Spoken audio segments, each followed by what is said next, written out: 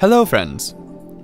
Do you want to clear the history of a particular site from Mozilla Firefox that you visited on Windows 8.1 based PC? Here's how to do it. On the Start screen, click the Mozilla Firefox tile to open it.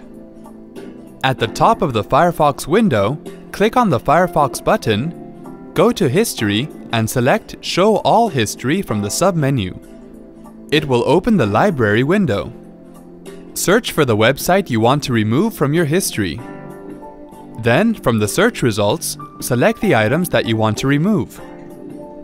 Right-click on them and select Delete this page to remove them from the browser history. Hope that was helpful. Thanks for watching.